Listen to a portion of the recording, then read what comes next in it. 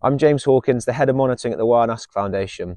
I'm in the Crai catchment today, which is a sub-tributary of the River Usk, and I'm infiltration sampling to assess the movement of water through the soils.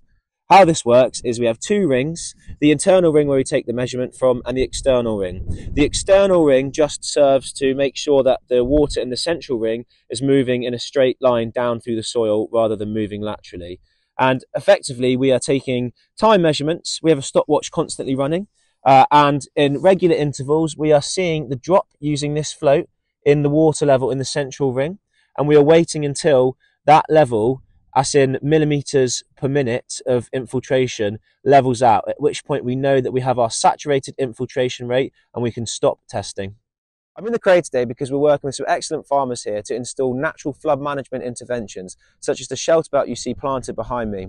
Interventions like this will dramatically increase the movement of water into the soil, decreasing the surface runoff in rainfall events, therefore significantly reducing the severity and frequency of flood events, both in the Crai catchment and also the main stem of the Usk.